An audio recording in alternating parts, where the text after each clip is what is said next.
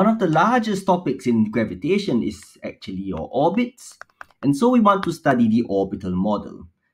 Consider two masses. Let's call this MA and let's call this MB. They may not be the same. Okay, any two masses that come into close contact with each other, of course, will exert gravitational force on each other. So let's just do that. Gravitational force, gravitational force. Okay, now if the conditions are right, they will tend to orbit around each other. And the rule is they will always orbit around their common center of mass, common CG. Right, and this common CG is likely to be, of course, closer to the larger mass. So let's just put it there. Okay, and so the orbital radius of MA will be as such. Let's call this RA. And the orbital radius of B will be as such. Let's call this RB. Okay, and since the gravitational force is the only force that acts on these planets and they are in circular motion, then we can say that the gravitational force Fg must provide the centripetal force Fc. Okay, and so they will orbit around this way. Okay, they'll go rotate around each other, or rather rotate around the common center of mass. Now, what is interesting about this, okay, is that if I work out this Fg equals to Fc a little bit more, we'll have GMAMB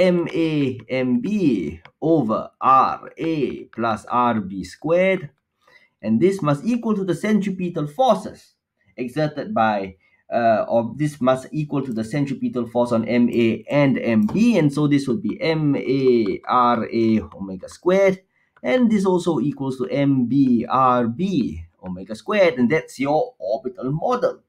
Now, because they rotate around the same center of mass, okay, they have to complete one full circle at the same time, and so they have the same angular velocities. Remember that this is the same for both masses, and so they can cancel away. And one interesting result from these two, of course, is that their masses are inversely proportional to their orbital radii, and so big guys will have small orbital radii and small guys will have large orbital radii. And so in a more common model, we may have one very large mass and a very small mass orbiting each other, MB. Okay, like in the sun and the moon, or sorry, the earth and the moon, the sun and the earth and a satellite, one mass that's much larger than the other. And so when that happens, what happens is that your center of mass goes very close to the CG of the larger mass. Okay, so I have a very large MA, and that means your RA becomes very, very, very, very small. And so you can assume that the large mass is stationary. In other words, you have just one mass, the small one, orbiting the larger mass. And this makes our life a little bit easier to study, because now, if I do Fg provides Fc, there is a gravitational force here. So I can say that Fg equals to Fc again, but now G, big M and small m over r squared. R is now this what we call the orbital radius of the small mass, can just be mv squared over r or mr omega squared. And in this case, the r's can cancel away.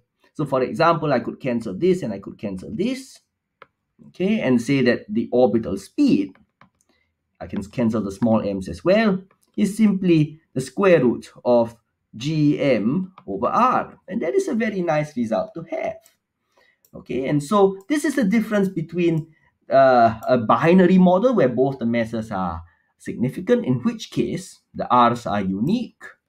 Okay, but when one mass is much larger than the other, okay, everything is simplified because there is only one orbital radius involved. And so this is how we model orbits.